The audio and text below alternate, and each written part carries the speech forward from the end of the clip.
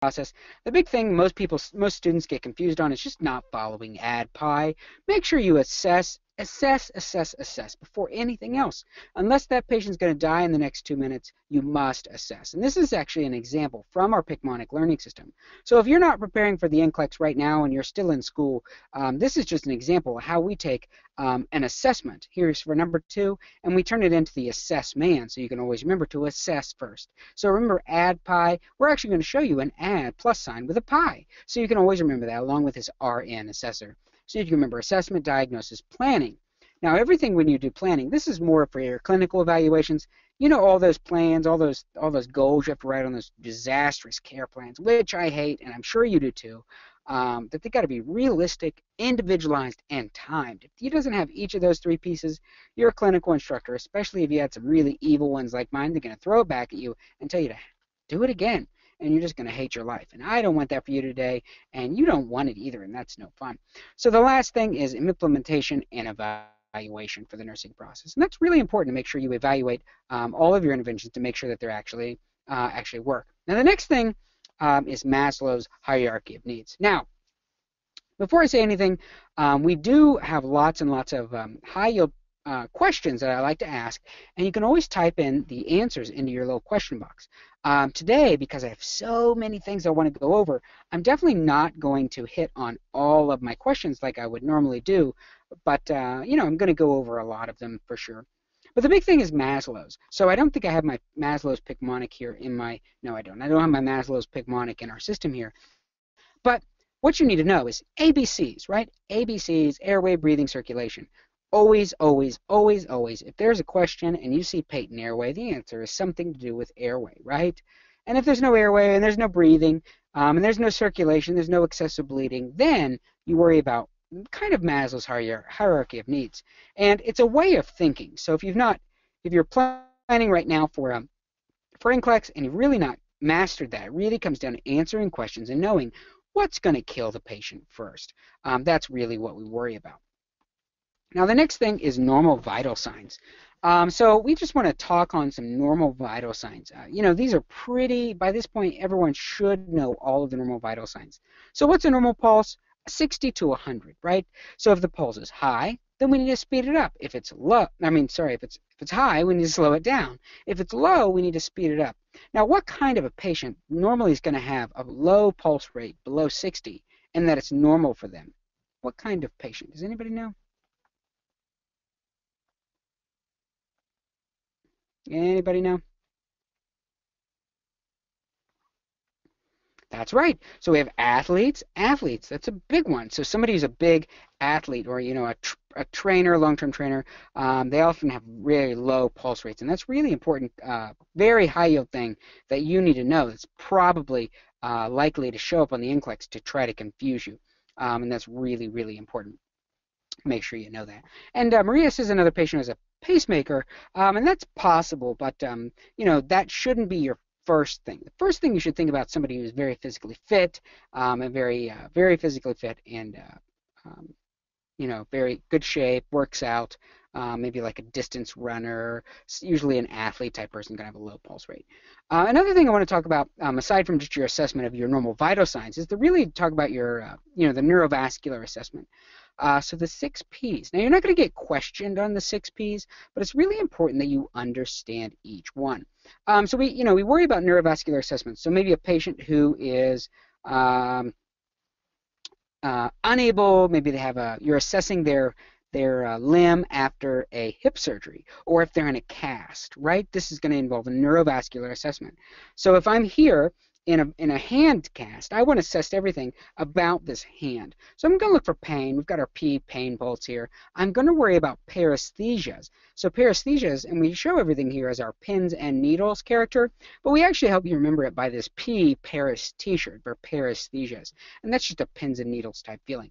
Another P in neurovascular assessment is pulse. So make sure you feel the pulse in my casted hand so you can feel a good pulse. Also is power. So you want to feel, you know, assess the limb and see if it's gray, if it's red, if it's pink, if it's gone. Those type of things are really, really important. Another one is pressure, to see what the pressure of the actual skin is like. Is there increased pressure inside the tissue, like edema? And also is paralysis. So if I'm in a cast up to my hand here and I say, oh, do you feel any pain in your fingers? Can you wiggle your fingers? Whether they're not paralyzed. I'm going to assess a pulse. All those things are really, really important. And those are assessment findings that are absolutely important for you to know. Now, another, just I kind of feel like we're going out of order, but it's definitely a logical progression to go through assessment type things, as always. And everything you think, you always should think assess first. But another assessment type thing is really just being able to assess pain. So remember that pain isn't going to kill you, contrary to popular belief. But pain is a subjective thing, so you must always ask the patient to rate their pain on a scale, so that way you know. You can never say, well, the pain is bad. Everyone's definition of bad is different, so you need to make sure you have a scale of 0, 1 to 10. And I actually like to use the example. I always use this example when I worked EMS as a paramedic. I would say, well, let's say 0 is no pain, and let's say 10 is being burned alive. So what would you say your pain is? And I'd always get a 10, and then I would ask him, I'd be like, really? You feel like you're being burned alive right now? And usually, if it was true, they'd be, yes, I really feel like that. And then you know that it's a really severe pain, so that way you kind of always know. Now, another thing is important, and is a fundamental concept, but also a little bit of psych or whatnot, but, child and elder abuse. So what are some signs and symptoms of child or elder abuse? Does anybody know? Have any examples of those? Child and elder abuse. These are really high yield things to look for. And everyone says bruises, and I can tell you right now that elderly people, very often they bruise very easy. They have very thin skin, and they're often on things like clopidogrel, like Plavix, so they bruise very easy. And that's what that's normal. I can tell you that I grew up in Southern Ohio and was born in West Virginia, so we ran around like crazy people outside all the time, and we would always get bruised as kids. So what kind of things? Oh, now I see some better answers. So the big thing is bruises of different stages. That's really important. So several bruises of different stages, especially in children or an adult. That's the same. And we have broken bones. But broken bones are okay. But again, multiple stages of broken bones. Again, very, very bad. So we see a new broken bone, but we also see previous or a history of several broken bones. That's not a good sign. Virginia actually states a really good one, especially with the elderly, and it's fear of the caregiver. That's actually probably one of the biggest ones. Is you're going to get some type of scenario where your patient, you go to interview the patient, and the patient's doesn't make good eye contact. They don't look at you, and they don't really say anything, and the caregiver speaks for them. So what do you do there? Well, what you want to do is try to speak to that patient alone. That's a really big thing right away. Malnourishment is another good one that I see. It's possible, but definitely not by itself alone. You want to correlate along. And another one is, let's see here. I'm just reading a couple of these. Oh, so being fearful of talking around your caregiver or whoever's taking care of you, that's for sure. And looks like you guys. I'm just reading all your answers here to make sure that I've got them. Yeah, and then really the other one is just inconsistencies in the story. So they tell you that they fell down, and then really they're just covered in bruises all over. So the story just doesn't match up with what they're saying. And that's another clue. Just remember that any kind of child abuse or elder abuse is a reportable incident and must be reported to the authorities. And that's really important to do that. So we have Picmonics on each one of these individual topics and as well. So just so you know. So oxygen delivery oxygen delivery methods, which is actually really, really important. But I don't need to go over it because I think it really is just kind of understood. And you're not going to get any specific type questions that are really going to throw you off with this. But the one thing that is true is about the Venturi mask. What's really important about the Venturi mask versus every other oxygen delivery device? And that's the one thing that is really, really important that you absolutely must know why it's different. So what is different about the Venturi mask? Oh, Liz got it right away before anybody else, I feel like, had even a chance to get an answer. But I'm not going to give the answer yet, Liz. That's right. Oh, so um,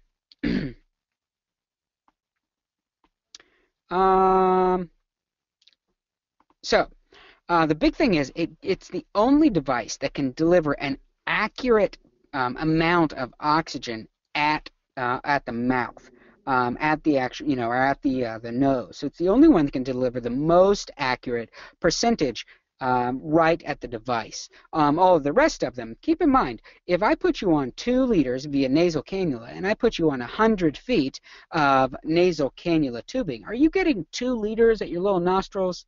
You're not, because that decreases. And that's really, really important because the control valve is right there on the Venturi mask, and that's really, really important. So make sure you know that that's the only device that can really give you actual, precise measurements. Now, the next thing is really more of a concept rather than a basic, and it's hypoxia. So this is really important, hypoxia, that you really be able to just identify what kind of signs and symptoms are hypoxia.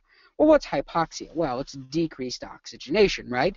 It's inability for oxygen to be delivered to the tissues, either because you're not oxygenating well, usually type of a thing. So early signs, cyanosis, peripheral cyanosis, everything tries to shunt to the center of the body. So I can have finger cyanosis, or if you're somebody like me and you have Raynaud's phenomenon, you get cyanosis of your fingers all the time. But there's the early signs. So that's early cyanosis, shunting of the blood to the systemic circulation. But late signs and symptoms are really important to know, and that's really knowing that you have a central cyanosis. And Liz really pointed out a good point. Also, is early on, early signs, you're going to see tachycardia, and that's a compensation mechanism. Now, what's another compensation mechanism where you see tachycardia? Well, that's shock. Any type of shock, maybe you had a hypovolemia, well, the first thing that's going to compensate is tachycardia because we increase the beats, the heart rate increases to increase the heart rate so that you can keep cardiac output up. And that's exactly why we see hypoxia, because it's exactly the same thing and it all goes along with it. And lots of you guys are typing lots of things, and confusion and disorientation and restlessness are all definite signs of hypoxia. And it's a really important one. We have really, really, really great Picmonic, so you can go in and see each of these details in the right way. But the big thing is to remember it starts at the peripheral and it moves to the internal, the central, the trunk, trunk cyanosis. Now, another thing that's a really basic fundamental thing is just to really understand some basics on diet, and really being able to progress diets for patients. So a patient has dysphagia. What kind of diet do they immediately go on? Anybody know? A patient has dysphagia. What kind of diet do they immediately go on? I don't know. I think they go on the marshmallow and cheese diet. I think that one sounds good. I just made it up. Sounds good to me, right? I would like to have a diet of marshmallow and cheese. Sure. So the big thing is to really understand. So I see lots and lots and lots of different answers here. And the big one, what's important, anytime somebody has dysphagia, difficulty swallowing, immediately you're not going to feed them anymore. You can't just immediately put them on thickened liquids, which is what everyone picked, or puree. Everyone picked that, right? But you are not the person who is able to assess their level of swallowing. And that's what's really important here. Who is? What type of patient is available, or what kind of provider is going to do that? Well, that's a speech therapist. That's what's really important, a speech therapist. So the patient is NPO until speech therapy can can assess them. And what kind of diet are they likely to be put on? Well, they're likely to be put on a thickened liquid diet. And that's really the second step there is a thickened liquid diet. That's what you have to know for it. It's really important. So types of diets, you can be on a liquid diet, you can be on a puree diet, thickened liquids here we have. We can be on a mechanical soft diet, a low fiber diet, and then a regular diet. So really we just have kind of our progression here. We have each one of these inside of our Picmonic so you can really understand each one and all the details that go along with it if you're not 100% up to speed on that as well. So section 2, really quick, I just want to talk about some skills. We're going to talk about some skill things that are definitely important for fundamental type concepts. We're going to talk about tracheostomy care now, tracheostomy, ileostomy, colostomy really quick. So tracheostomy care, what's really important here? Well, the important thing, there's just a couple of really important points. If you have a tracheostomy, it is really important to know what's really important with a tracheostomy care. Patient has a trach, they come back, they've got it there.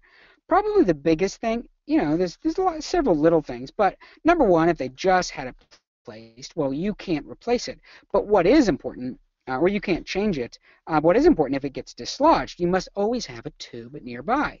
You need to have a replacement tube nearby. Now, if it's new, what's really important about it? Well, if you just have this hole placed, what's important, of course, is the fact that you need to have a new one put in, but that new one's not going to fit in that same place because of all of what? Well, because of swelling. That's why. So you need to have a smaller size, right? A smaller size available. And you can put that smaller size in. You can replace that smaller size if it comes dislodged right away. Now, if the patient has an old colostomy, what's really important is you would always, tracheostomy care, you're going to clean around the stoma every 8 hours. And also, every time you put that, that tie on, what's really important with any kind of tie? Well, we don't want to make sure it's too tight, but most importantly, we want to make sure we get 2 fingers underneath that tie because we make sure we're not choking those poor patients to death, and that's really important. Now, ileostomy. So we have ileostomy and colostomy. Well, these are, we have our eel star mouth and our colon star mouth here, and we have Picmonics for each individual one of these. But what's important to know? Well, the big thing here is to understand digestion and elimination concepts and the fact that when ileostomy is a stoma in the ileum and a colostomy is a stoma in the colon. So we know that if we have our little question mark, I went too far here. So we have our little question mark of a colon, of a colon, and we have our ileum in the middle of there. We know that our ileum is more likely to be liquefied stool because as it progresses from the duodenum or duodenum down to the ileum, terminal ileum, and to the colon, it becomes liquid. Then it becomes, it's this liquid chyme. Then it becomes a little more solid, a little more solid, a little more solid. Until it goes to the colon. Its colon essentially just draws fluid out of it to make this wonderful, beautiful little stool pooplet that you're just going to poop out, right? But if you have an ileostomy, what kind of output are you going to expect from that? Well, you're going to expect some liquidy, gross sickness coming out of that. But a colostomy, well, you're going to expect probably very similar to formed stool coming out of a colostomy. Now, what's important for diet for these? Well, the big thing is a ileostomy is you want to make sure they're on a low fiber diet, because you don't want to create a bunch of bulk for them.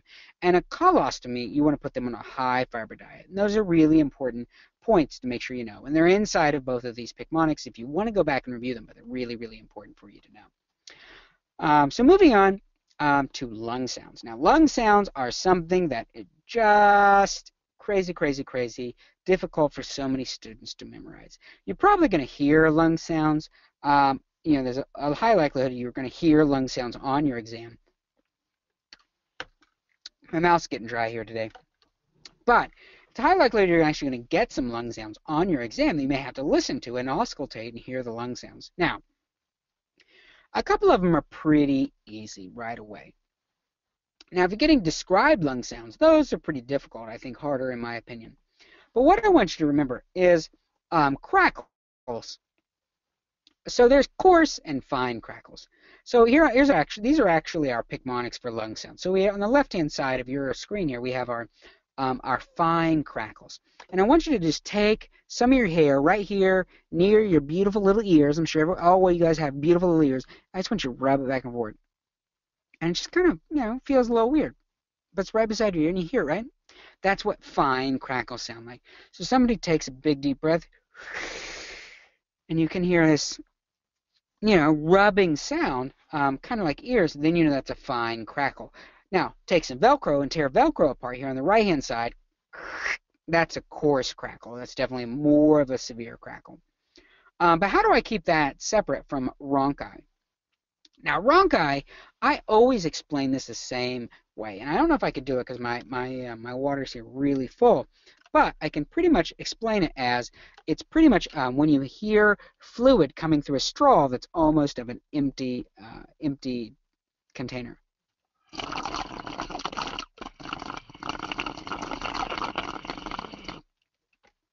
I got a lot of air with that, but that's rhonchi. So what happens is that's air moving through mucus. It's just pouring through mucus.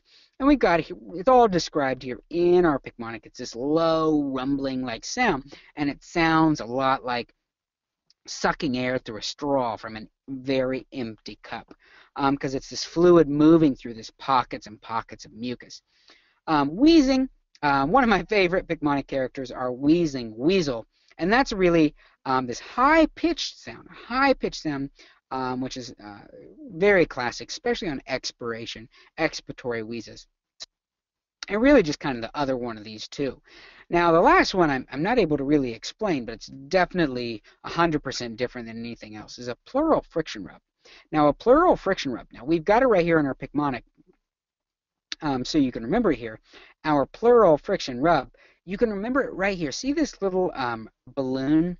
It's almost exactly like you took this beautiful balloon and you just rubbed your fingers across it. You rubbed your fingers across a dry balloon. What happens is the lungs are trying to expand, and inside the pleural cavity, there's usually some nice, beautiful fluid in there that allows those two to glide along each other. But what happens is it gets either it's gone, maybe they have some kind of fibrotic lung, pulmonary fibrosis, whatnot. Maybe they have other issues, but it causes the lung to actually rub across that pleura, and it feels just like that very, very coarse balloon type sound, and that's a pleural friction rub. You can always get that one. It's so simple, but you're likely to get probably likely to get rhonchi, wheezes, crackles. They're pretty easy. Just listen to them a couple of times. You can always go on Google and get them, and you'll see to be able to compare to them to the examples that I've given you. Now, enemas. Enema Emma here. We have our Enema Emma character, and if you listen to this Picmonic, it's definitely one of my favorites, because you can always have fun with Enema Emma, because we have an Enema Emma Picmonic. And it's a wonderful doll character that everyone can have fun with, learning about enemas. It's a lot of fun. Now, what's really, really, really high yield about some types of enemas? Now, there's types of enemas all inside our Picmonic. But the big thing is we want to worry about which nerve stimulation if we're giving somebody an enema. Which one? What nerve is that? That's right, guys, you all hit it, and that's right, vagal nerve. So if I stimulate the vagal nerve, it's very often I'm going to drop that patient's heart rate. Now, what are the kind of things stimulate the vagus nerve? Well, carotid massage. Let me just go ahead and, I always think about just if you choke somebody out, I'm going to choke myself out right here. If I choke myself out and I turn my face red, I'm actually putting pressure, and I'm stimulating the vagus nerve, and that's going to make me pass out because it's going to drop my heart rate. And that's really, really important to know. So Enema Emma here, you can get some stimulating of the vagus nerve, which could lower the heart rate. But what's really important, probably the most common question I see personally with enemas is that a patient experiences pain with their enema during administration. What does the nurse do first? What does the nurse do first? What's the very first thing you have if there's discomfort or pain while you're giving someone their lovely, lovely, lovely enema? Well, if there's discomfort, the first thing you're going to do is you're going to slow the flow. Slow the flow. Well, how do you slow the flow? You probably administering it too fast and then stop the enema. Second, first, slow the flow. And how do we slow the flow? Well, I mean, how high we hold that bag depends on how fast it goes in. So if you want to give an enema to somebody you don't really like, and you give them a 500 cc retention enema, you just hold that thing really high so that all the enema juice, enema juice, goes in really fast, right? But the big thing is you want to slow it down first by lowering it down. And it's usually about 12 to 18 inches where you want to hold it, but you want to hold it above. If you're holding it above the 18 inches, is awfully you're going to give it too fast, and the patient's going to have a lot of discomfort. First thing you do, slow it down. Then, if they still experience discomfort, then you stop. Everyone always goes with stop, and you're always going to get that question wrong. Look for slow the flow. Look for lowering the bag, and then stop the enema. Nobody likes getting an enema. If there's anybody out there that likes getting an enema, they're weird. Okay, so any of you guys listening that like to get enemas, you're weird. Okay, and that's all I have to say about that. Now, I do have a patient story about this little patient guy who used to come in the ER years ago. Unfortunately, he passed away. But I don't know, maybe he was lonely. I don't know. But he would always come to the ER with constipation. And what did he need to get? An enema. And I think he enjoyed it. But one of the big things was just remember that if you give a nice slow flow enema, that it's nice and comfortable. But a high fast enema, you got to slow it down before you stop it. And that's a really, really high yield point, because everyone misses that question. Don't miss that question. Next thing is some tests and procedures. And I'm not going to go over each one of these individually. I'm just going to hit some really high yield points on each one of these for sure. But the big thing is, we have our MRI. Now, the very first thing about an MRI, you should immediately be screaming out, what? What are we screaming out as soon as I say MRI? Before I even ask any question about MRI, what should you be saying? I mean, guys, this is an easy one. You guys aren't getting it. I'm really disappointed. Okay, there we go. So the big thing is making sure that what is an MRI? Well, an MRI is a magnetic resonance imaging. So do you have any metal? Is there any metal in your body? Do you have a pacemaker? If you have a pacemaker, is it MRI safe? If they don't know, it's not MRI safe. That is the answer. So that is really, really important. Making sure that they don't have any type of metal, body piercings, as Tracy says, and that's really, really important. Though that's the biggest thing with an MRI. And then, of course, lay still. All that stuff, I think, is common sense. Same with CT. Lay still, blah, blah. Administer an anxiety medication if they're really nervous. That stuff's not usually important. You're usually going to get that metal question for sure. And they're always going to contrast MRI versus CT. Just remember the name of it, magnetic resonance imaging, and you're going to remember magnet, metal. That's how I remember it. CT, different. CAT scan. So TB test. What's important about a TB test? So TB test is really, really important. Liz points out an MRI as some medicine patches, and some medicine patches contain some types of metallic materials, and that's really important sometimes to make sure those are taken off. But that's not a high yield question usually, not as far as I know yet. Maybe it's up and coming, I'm not sure. So TB test. What's really important about a TB test? What is it? What indicates a positive TB test? Let's put it that way. Well, let me just go ahead and say this just for the sake of time. The TB test is an intradermal injection, so it's intraderma into the dermis, and it creates an induration. An induration is a little bump that you inject, and you get it read 48 to 72 hours later, and you're feeling for that induration. What's really, really important is you have to have an induration of 10 millimeters in a normal, healthy patient. In a patient who's immunocompromised, or maybe a patient who's at high risk, you would accept 5 millimeters because they have a less of immune response. What you're doing is you're creating a type 4 sensitivity reaction in their body, which is a mounting response, which is creating these T cells to react to that and create this big giant induration. You've seen a positive TB test before. They're really, really large. Just another kind of a low yield point as far as what I'm concerned. But is if they've ever had the BCG vaccine, the TB vaccine, if they're not from the United States, maybe they come from India or a third world country, they probably have the BCG vaccine, and you're always going to test positive for a TB test, which means you need what kind of test to rule it out? chest x-ray, and that's right.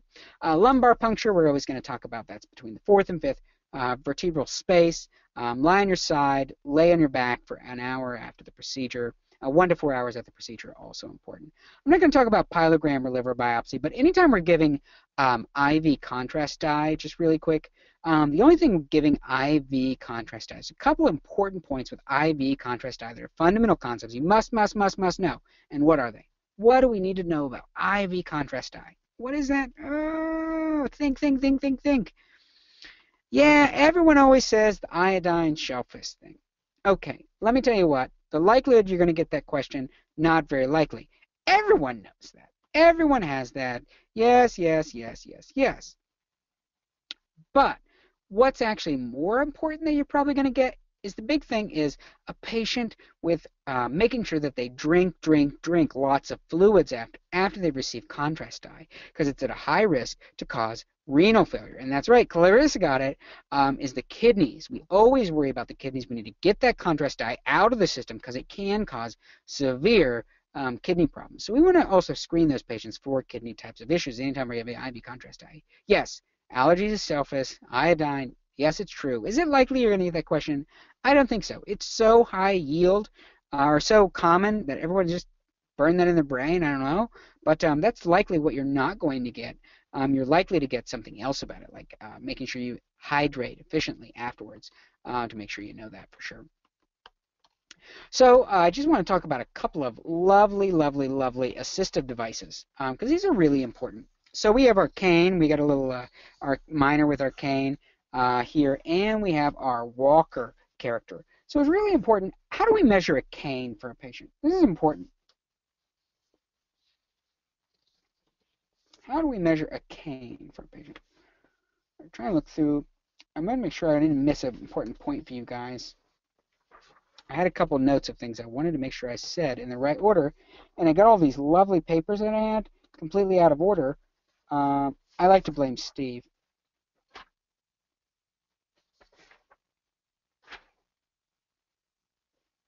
Oh well, I don't have it on here. So how do we measure?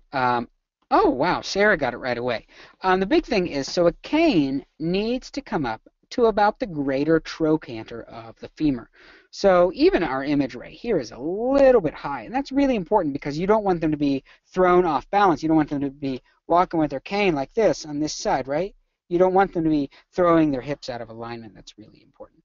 And of course, the walker, what's important with the walker? What's really important with walking with a walker? Well, the important thing here is to walk with the affected leg first. So you can see our walker here, and you can see he's walking with his little crooked leg, walking with his affected leg.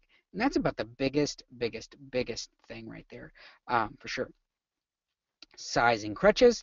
Another really important one you're likely to see. How do we size crutches?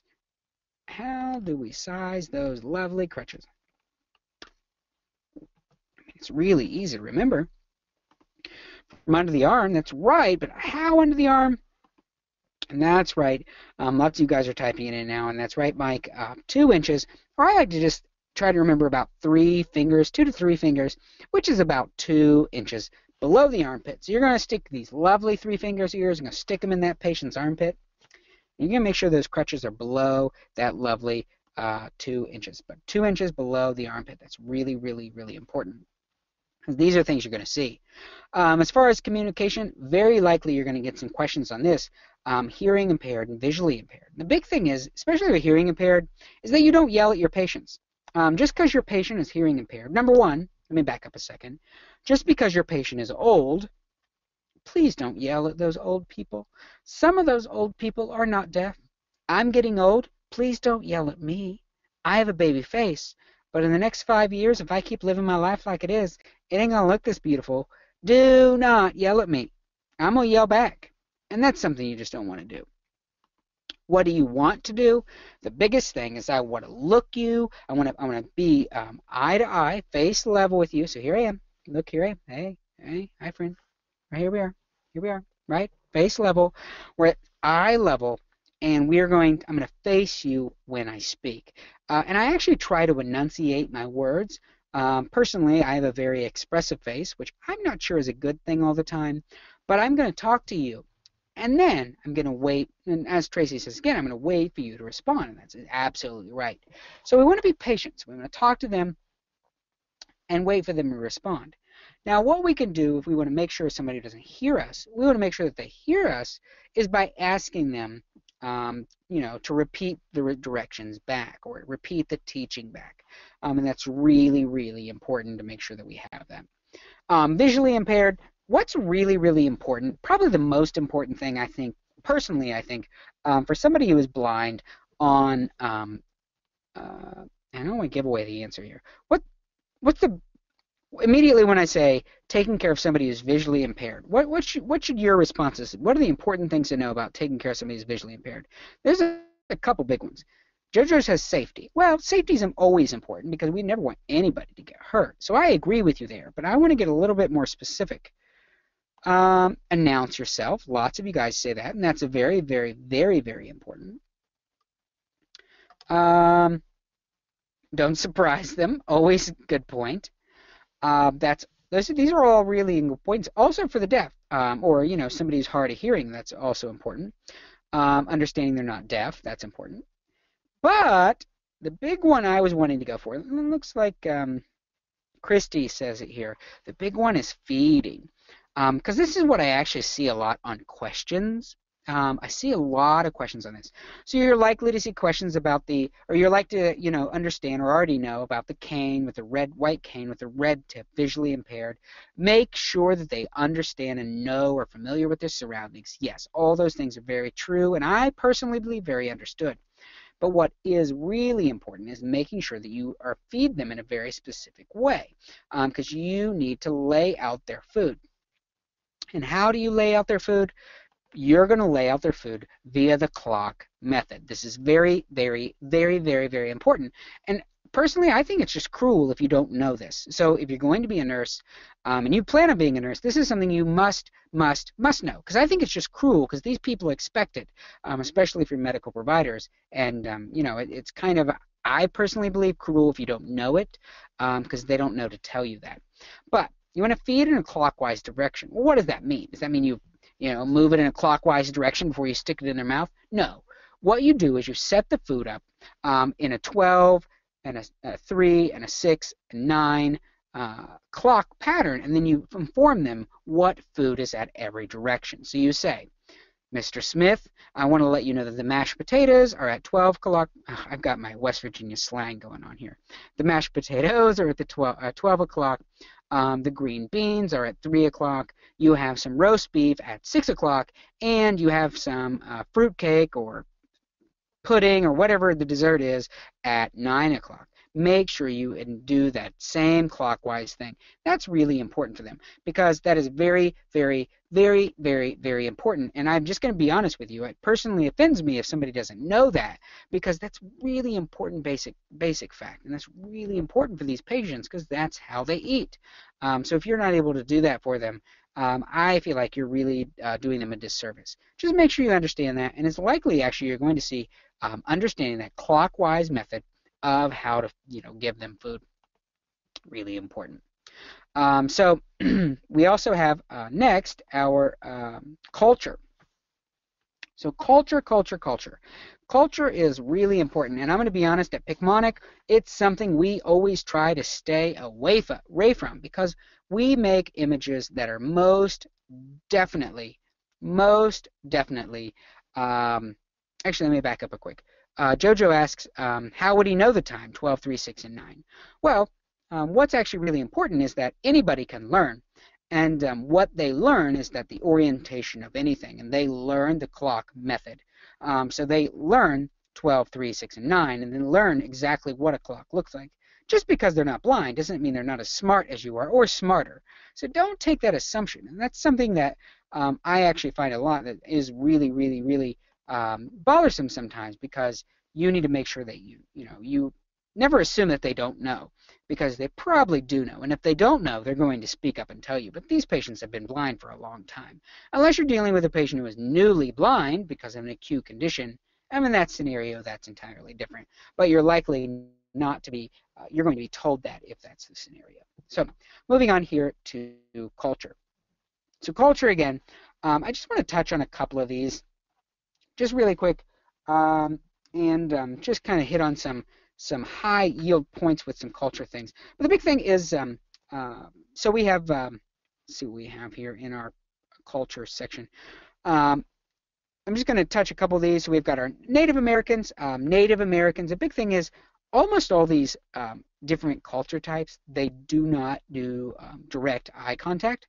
So you should assume that that is normal. Anytime any kind of culture question comes up and they don't make direct eye contact, you should just immediately assume that that's normal and be okay with it. The other thing is most of the cultures like Arab American, Mexican American, there's usually someone, maybe somebody else making the decisions in those scenarios, and it's also perfectly okay. Anytime you get any kind of culture question, it is very likely that the answer is accept it and move on. Do not draw attention, do not question, do not dive further into why. You see, there's an old question, but a goodie about coining. And coining is, rubbing the coins on their child's back. That's not child abuse. That's part of their culture, and that is perfectly acceptable, and that is understood. But that's also where you would look for those other cues of bruises in multiple stages in other parts of the body. A child who doesn't want to speak to you and doesn't want to answer any of your questions, inconsistencies in the story, and things like that. Those are also really important. Also understand lots of cultures don't like to do organ donation, and lots of other little hot, cold type things as well. But most of them, the big thing here is that they really just avoid contact for sure. So just some quick patient positions.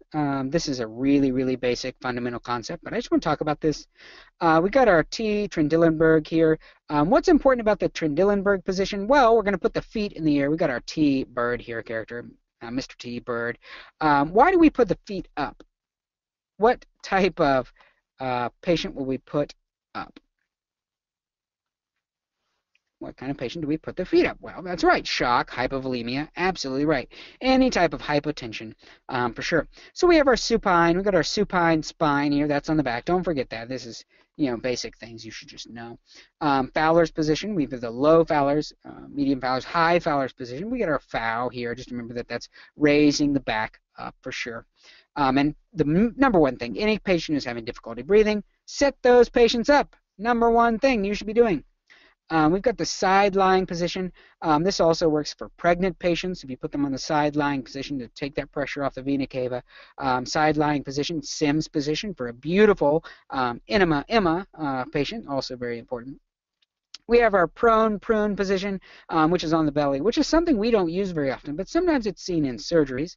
And then we have our Sims position here, which is with that knee all the way increased up. Now, what you're going to see right here with all of these positions, as you see right here with our Sims position, is that we've got this knee padded. And that's really, really important because we always pad all the Brody prominences. And that's really important for sure. So the next thing we're going to talk. I got a couple questions here. Oh, sorry, just a couple statements, I guess. But all you guys are right on all your comments. None of those are definitely wrong. Wow, lots of them just popped in all at once. Oh, Samia asks if I'm seeing your questions. Well, Samia, I haven't seen a specific question, but we get lots of responses, so you can always type it in again or type it at the end for sure. And we'll get to it. Now, this next thing is something you're probably, very most likely, I could almost guarantee, going to receive some type of question on types of precautions. Please, please, please, please, please, please, please understand this. Please understand what to do for it and see exactly what you need to do. Now, the number one thing is standard precautions. Now, what are standard precautions? Well, you can see right here in our standard precautions, and we kind of cut it off.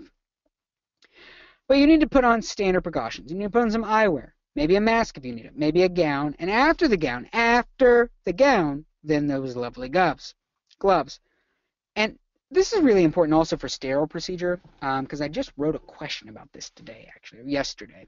But how do I remember that I put the gloves on after the gown? Well, if I have gloves on, and let's say these gloves are clean, and then I stick them through a sleeve on a gown second, well, now they're all dirty with all this crud on the gown.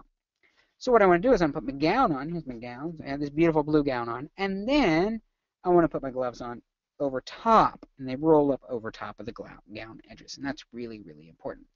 Another important thing is to wash in and wash out. We've got it right here in our image. That's super, super, super important. Always discard everything inside the room as well. Standard precautions. Now, from that, we have contact precautions. Now, contact precautions include really the big thing of keeping, not touching the patient, or understand that something on the patient is going to touch you and ride on to another patient. That's really the important thing here. It's, these aren't necessarily designed to protect the provider. They're protecting you from transmitting it on to another patient. And that's why we always wear a gown and gloves. We have our gown and gloves character right here.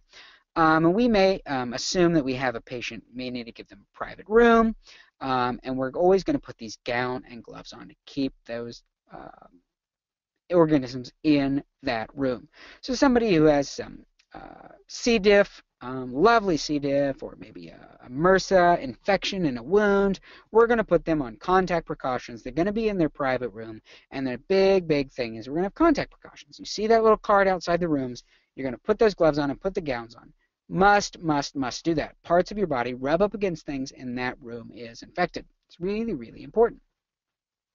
The next thing is droplet or airborne precautions, and this is things like influenza, TB, big viruses like that. We have droplet precautions.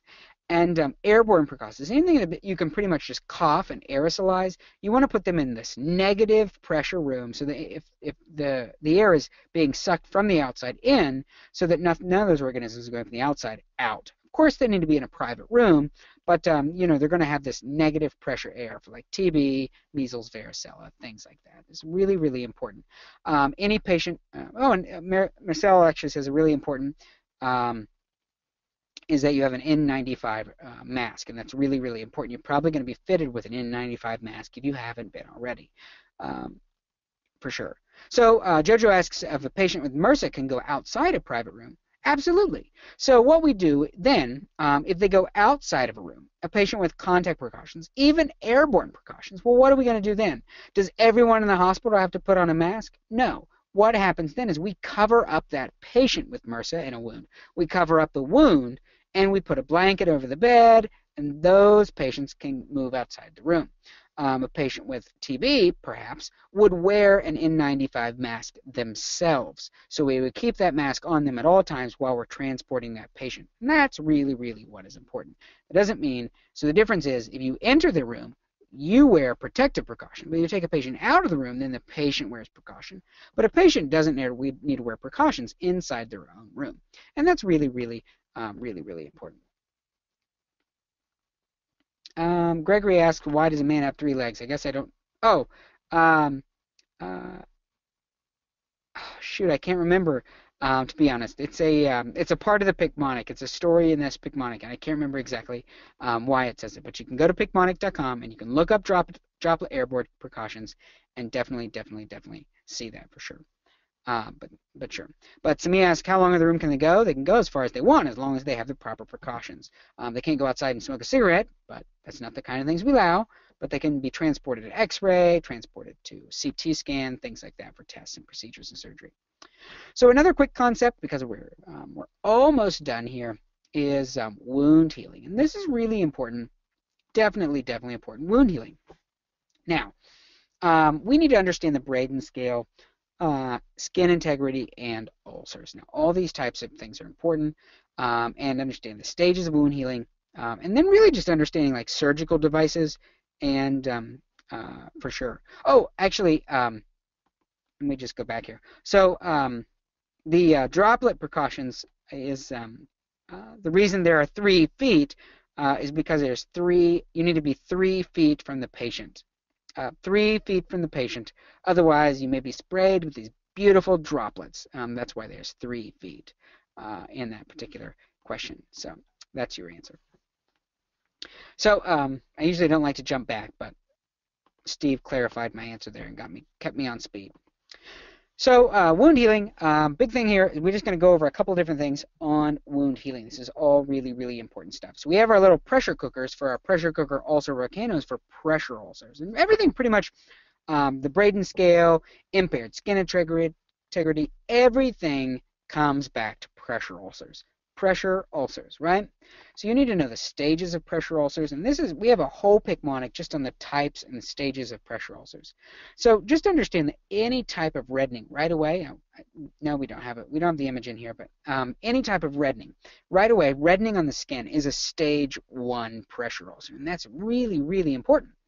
And then I just like to always remember that a stage 4 pressure ulcer is pretty much when there's muscle and bone exposed. So just reddening, reddening skin is a stage 1, right? You can push the skin. It's not just red because it's red, but it's red because of pressure, right? That's a stage 1. And then a stage 4 is muscle, bone exposed. It's easily how you can tell a stage 4. So here we got our inside of our Picmonic. We actually have all the different layers of the skin and all the details for types of pressure ulcers. So it's definitely a one you should go and review for sure.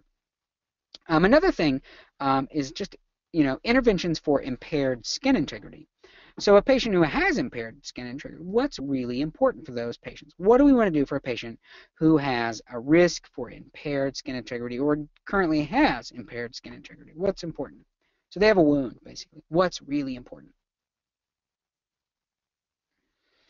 Lots of you guys immediately, Samia says repositioning. Very, very, very important.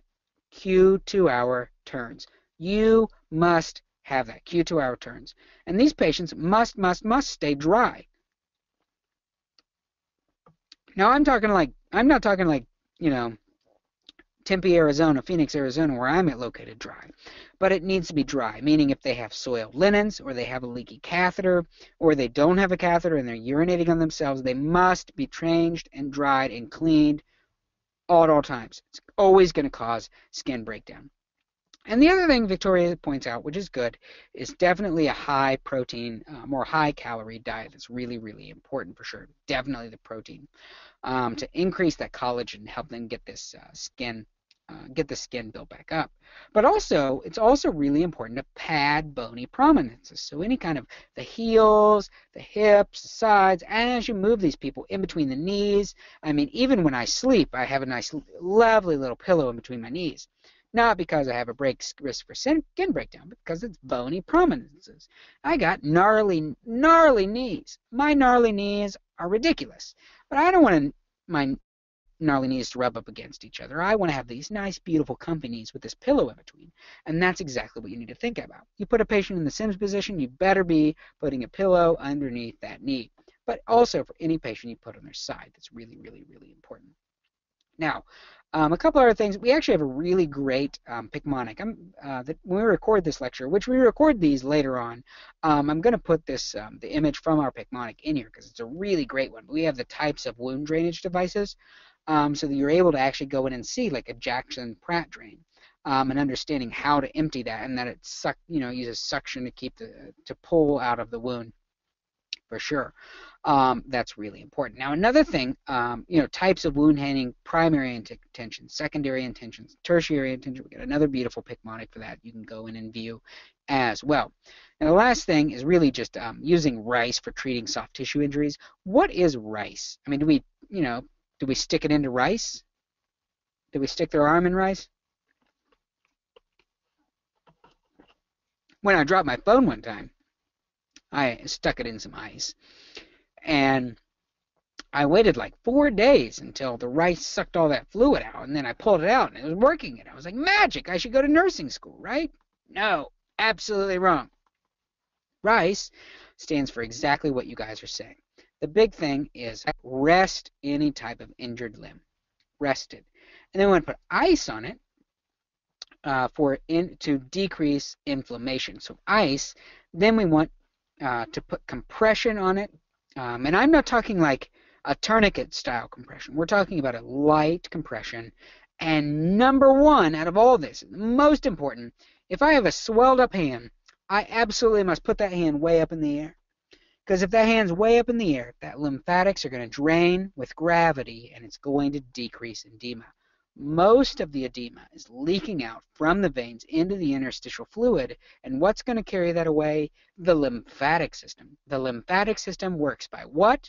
It works by muscles and gravity. It does not work with veins. So you must use gravity. You must elevate, elevate, elevate, elevate, elevate, elevate, elevate. Don't forget that. That's really, really, really important. That's probably the most important, to be honest. But the big thing is rest, ice. Another thing really important with wounds or like a sore muscle, sometimes we teach alternating cold and hot therapy or warm therapy. What's really important if we're using any time a heating pad or warm compresses, what is important with those? Or cold compresses as well. What's the important teaching point?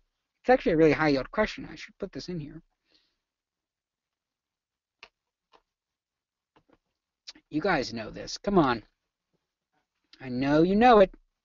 The big thing here is, it's right, limit the amount of time it's on there and don't put it right on the skin. If you've got this beautiful heating pad, you must put something in between that beautiful heating pad and your skin so it doesn't burn your skin off. Or if you have a bag of ice, you're not just going to throw a giant block of ice on the skin. You're going to put that block of ice up against something to insulate it so that it can then, thermally go through that and not actually freeze the skin. So it'll freeze that intermediary device, or it'll burn that intermediary device, and that's really, really important.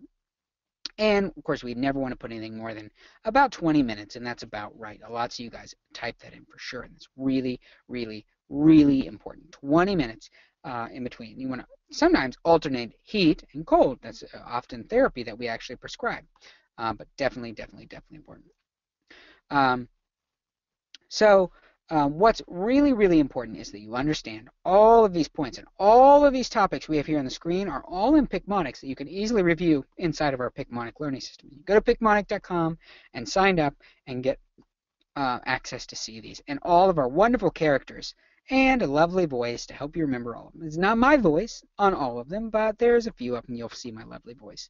But you're not going to see my wonderful face, because that's where you see these here in the webinar. But lots of you guys have lots of questions, of course, on asking about how you're going to see these again. We do recorded webinars very often, and we publish them on our YouTube channel. You can go to youtube.com and look for Picmonic video. Most importantly, to get everything we went over, go to picmonic.com and just check out our Picmonic learning system. Go to picmonic.com, sign up for an account, and search and see all these Picmonic topics. Everything we went over is times 10 inside of our Picmonic.com system. So you just go to Picmonic.com and sign up, and you'll see all of this in here. If you want to see just my beautiful face on a webinar, well, then you're probably going to have to go to like YouTube or YouTube and see Picmonic video, and you'll see a lot of these in here. This particular webinar won't be available usually for about a week. So if you're up against a particular time break, I'm not going to have it. But if you have any questions now is a great time. Something we didn't get to and I can get to really quick, you can type it into the question box right away. And I will see if I can get to your questions and help you out. See what we have here. Oh, Tracy says, have a great holiday, Kendall. Well, thanks, Tracy. I'm going to go see my mother in Texas. And then after that, I am going to a remote location where no one will find me in Picmonic Land or Nursing World or anything to the like. And I will be gone for 5 whole days. And that leads into my next question of, Sarah asks, how long till my next webinar? Well, what you'll realize, guys, is that we do tons of free webinars, and we have no more scheduled. Well, that's because I'm taking a vacation, because I'm going to this remote location that no one knows about. And they hope that I come back. But we'll be back in January with lots more live webinars, but we're also hoping to have our finalized series of our recorded webinars up for you. So you have all of the beautiful ones recorded with my lovely face and all the weird questions and all the really corny jokes that are all there for you for sure. Let's see what we have here. Jana says, thanks. Great webinar. Well, you're welcome, Jana. I'm glad you enjoyed it. Okay, Daniel has a question here really quick. I've gotten a question. I have gotten a question that's saying that if a false negative is good for TB test, the negative versus positive in TB. I'm not actually sure of your question, but let's talk about it. So there is what makes a positive TB test? Well, you get a tuberculin skin test, which is a intradermal injection, right? So you get this intradermal injection of TB, tuberculin, weakened, and it's injected. And once it's injected, you have 48 to 72 hours, and we're waiting on this type 4 sensitivity reaction. Your body is waiting on a type 4 sensitivity reaction. Now, there's a couple of scenarios that are going to happen here. Number one, you've been exposed to TB, and you're going to mount a response to that. Hey, I recognize that, and I'm going to make a response, and I'm going to kill it, your body says. Or you've been immunized by the BCG vaccine, usually only from patients who come and they've immigrated to the United States, because we don't give it in the U.S., or maybe much older patients who receive the BCG vaccine. Not a common scenario in the NCLEX. But they would also mount a positive response because the BCG vaccine is actually a live vaccine. Your body mounts an immune response, and right away it's going to get this type 4 sensitivity reaction. Or you have no reaction. You have less than a 5 or less than a 10 millimeter induration. Or if you're a high risk or you're immunocompromised, your test is essentially positive at 5 millimeters. Now, once we have those, so if you're immunocompromised, you're a positive of 5 millimeters, you're positive, we move forward. If you have a BCG vaccine, you're positive, we move forward because we need to test you further. Or if you just have a 10 millimeter, greater than 10 millimeter induration, we move forward. And what happens, what does it mean when we move forward? Well, we go to the next step. And the next step is to do a chest x-ray. Because what we know about TB is that it's really, really cheap to do this TB test on everyone. I have to get one every year. It annoys me to death. But I come back negative. But if I came back positive, where is TB? Almost always, 99.999% of the time, it's in the lungs. So it's spread by, it's aerosolized. It's something we have to do airborne precautions from. So it's in the lungs. Remember that. So when we do this chest X-ray, you're going to have these nodules in your lung, or a gong complex, or you're going to see these gong complexes in your lungs, and it's pathognomonic TB. It's like, whoa, this guy's a real TB infection. If not, you're negative and you go on down the road. So you have a false negative test, and that's where you really get that. So you have a false negative test. TB tests aren't perfect, and that's where we should really understand. I hope that answered your question, Daniel. Samia asks a question: the order the meds should be given, and I don't know what kind of meds you're talking about. So Clarissa asks about when reporting abuse, do we as nurses report it to authorities or charge nurses? And she reports it. Well, that really depends on your hospital policy. But what I can tell you on the NCLEX is that you report it to the authorities. That's going to be your answer. The answer on the NCLEX is not going to be it's going to be reported to Child Services, Child Protective Services, or the government authority, whatever it says right there. It's not going to be an internal mechanism on an NCLEX style test. But your hospital policy may be to report it to the charge nurse, and that's fine. Remember, in NCLEX world, we have everything at our disposal in NCLEX world. In the NCLEX world, I've got a neurologist sitting right here. I've got a cardiologist sitting right here. I've got my doctor sitting right here. We know that never happens in real life. I've got somebody else sitting right here, an infectious disease guy. I've got the pharmacist sitting right here across me. They're all just right here. I can ask them any question. They jump in any second. And that's what you should think about, this perfect world. Don't think about what we actually do in your facility, because that'll always mess you up. But the real answer is you report it to the government agency that's tracking in the United States for sure. Oh, Sarah asks, hello from Texas in San Antonio. Come on down. Actually, Sarah, next year for, let's see, where am I? Well, I'm going to be in San Antonio next year for a convention. I'm not sure which one. I think it's the Texas Association of Vocational Nursing Educators next year. Actually, I think I'm speaking at that convention next year, and I'm pretty sure it's going to be in San Antonio for sure. So, definitely.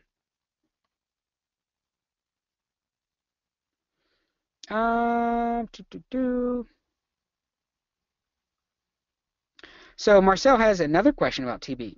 So maybe TB is a hot topic lately. I don't know. But the big thing is she had a question about, is 5 millimeters induration negative or positive? Well, this is really important because you've got to read the stem of your question. 5 millimeter induration is only positive in two types of patients. A patient who is high risk, or a patient who has a compromised immune system, so a patient who has HIV, a patient on chronic immunosuppressive therapy, a patient with a low T cell. Those are patients who have that's a positive test in that level. If I have a 5 millimeter induration, I'm fine. That's a negative test. Tell them to have a nice day. You read it as negative and you follow up next year. No further indications needed.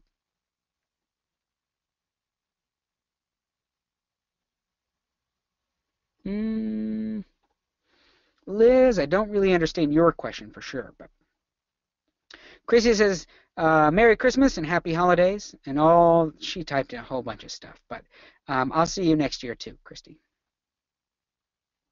Good luck, Sarah. She's taking her NCLEX on January 25th. Let's see here. I just got a couple more minutes. Look like lots of questions are pouring in. Oh boy. Elenez, I can't even say this. Elenez, that's how you say it. Asked when we'll be in Florida. Well, we're going to be in Florida actually in March for the National Student Nursing Association Convention in Orlando, Florida. So if you are a student nurse, you should come to the NSNA in March and see us there, because we'll be there. The whole Picmonic team will be there. Well, not the whole Picmonic team, but there'll be like 4 or 5 of us. For sure. So Liz asks, if you are anergic, can you mount a response? And can you actually mount a response? So you mean, if you're anergic, that would mean same thing would be like immunocompromised. I think you're just maybe caught on some terminology here. But if you're anergic, then you can't mount any type of immunoresponses for sure. So the answer would be no. Anybody who's immunocompromised, those people in TB are positive at 5 millimeters in duration. Now, it is possible that a patient who has severely immunocompromised, maybe they're severely late stage HIV, and for some reason you don't realize they're almost dead, and you do a TB test on them. If you did a TB test on them, they're not going to mount any response. But those types of scenarios you're not going to get on your NCLEX. You're not going to get it for sure. Yeah. Arlene asks if you can be allergic to the TB test. I'm sure you can, but it's pretty. It's just like the flu shot. You could be allergic to the flu shot, but keep in mind, if you're allergic to it, you're going to mount immediate response, a type 1 sensitivity reaction. The TB test itself is only read till 48 to 72 hours, and that's a type 4 sensitivity reaction. That's a type 4 sensitivity. That's a delayed response, so that's not going to be immediate. If you're allergic to it right away, you're going to get a rash immediately. You're going to start breaking out. Your allergic reaction, and even severe in subsequent tests. But if you're not allergic to it, we're looking for the type 4 sensitivity reaction, which is going to be that delayed hypersensitivity reaction. So today I was very nice and I answered everyone's questions, so there shouldn't be any other questions. But if you have one, you can always reach out to us at feedback@picmonic.com. We're here for you if you need us. You can always reach out to us. I know lots of you guys are getting ready for your NCLEX. There's hundreds of people in here today, and so many of you. If you have any other questions, you can reach out to us at feedback@Picmonic. Otherwise, you can always check us out on our YouTube channel at Picmonic.com, search us Picmonic Video, and always at Picmonic.com. Sign up for an account. Check us out. Use us. It's going to help you. Have a great night. Have a happy holidays. And I won't see you guys until next year live because I'm taking a vacation. Have a good night and good luck studying.